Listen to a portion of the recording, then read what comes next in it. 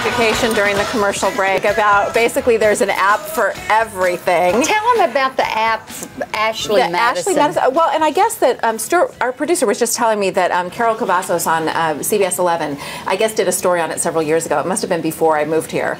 And it's a site that basically blasts out that it's people who are in relationships or married and they're looking to just have an affair. An affair. Yes. So to cheat. They're for cheaters. It's for cheaters. And I guess there was a big billboard off the highway here. Yeah, somewhere. there was several billboards off the highway here promoting it. It was, you know, like save your marriage. You know what's really insane. Oh, you know what's really interesting about this? If you are married and you're going to that and your husband or your wife wants to divorce you, this is a great way to get a lawyer and you lose all your money because you are proven to be cheating, so you get nothing in the marriage and shouldn't. Well, and you should get squat.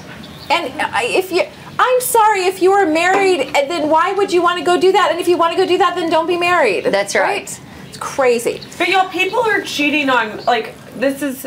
I don't think this is, I think we act like, oh my God, you're cheating, but people do this all the time. And not to be like, not to like, I'm really naive to it. And that they people do it are married emotionally, not just physically too, which is also cheating. And like, I have friends that, you know, not friends, whoa, wrong term, friends, but I know of people, you know, that are my age, even a little bit older, that, you know, have had affairs that are in marriages and they're new marriages. So it's like, this is so not rare. And I think we are always shocked when people come out and we're having an affair. It's like, people do this, and it's sad that the institution of marriage isn't respected that way. And that's probably one of the reasons that I have chosen, like, not to be married, you know, because it's like so many people cheat. It's so easy to get married, but it's so difficult to get divorced. It should be the other way around. It should be, you should have to work for your marriage, to work to get married. But so many people are just lazy.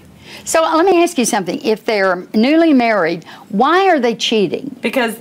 You know, okay, just because they're not sexually fulfilled? You know, I think in this situation, when it's like women that cheat on men, I think there's women that have always been able to like get any guy that they want. You know, like they can always get the attention of men wherever they go. And then all of a sudden when they have attention of just one man, they're like maybe not content with that anymore. They need the adoration. And they still want some men so they need to go to therapy. Well, I mean, that's where they need to be, is in therapy. If all their life is built around how many men they can get. But so many girls are like that. It's like, how can you see it happen all the time. So they just love attention. They love that attention from men. For men, too, though. I've met plenty of men that are like that, that need the They have no self-control. They have no high standards. Really, they don't. They don't have any high standards at all. They can't discipline themselves. And so they need therapy. You're right, Susie. Yeah.